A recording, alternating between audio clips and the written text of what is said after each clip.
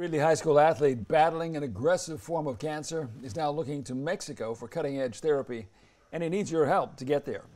Malachi Rios was diagnosed with stage 4 testicular cancer that spread to his lung and lymph nodes. We've been following his story for a while now. His family is now raising money to help get Malachi to a treatment center in Cancun, Mexico by the end of this month. We're told the U.S. has limited treatment options for his rare form of cancer, and now the family needs to raise $50,000 over the next couple of weeks.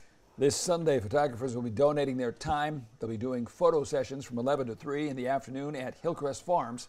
That's on South Reed Avenue in Reedley. The photo session is a minimum donation of $65. In return, you can get a 15 to 20-minute session with 10 digital photos. Now, if you want to help but can't make the photo session, there is a GoFundMe. To view that link or to learn more about Malachi's story, just head to kmph.com. Hi, I'm Monty Torres with Fox 26 News on YouTube. Thank you for checking out our YouTube channel, where we have loads of great content for you to choose from. And while you're here, why not click on the subscribe button right here? That way you can stay in touch with all the latest breaking news, everything news related within the Central Valley.